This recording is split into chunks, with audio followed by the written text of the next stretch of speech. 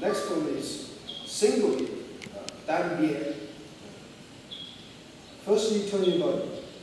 The body turn. Here. Hands twist. Palms up. Twist the palms up. Like this. Here, twist. And then wrist reading up. It's become a hook. The hands.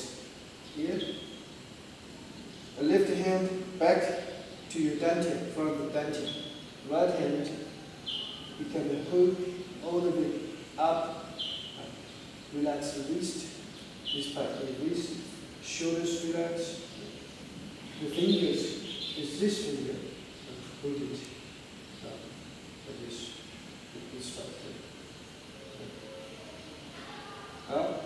After this right side, you don't move. Hands here, the hook here. And then you shift a bit more weight. Put all the weight on the right foot. Lift leg up. Looking left the side. You take a big step, sink. Here on the floor. And you gently shift a bit. When you shift a bit, the elbow down as well. Attack this direction. Weight shifting back. Now this hand's twisting from not in this middle there. Twisting. Yeah. But not too much from here. Go across the middle there. Then you shift a bit. Turn the body. Hands open. And twist and sink. After this side, the same, twist and sink, and back.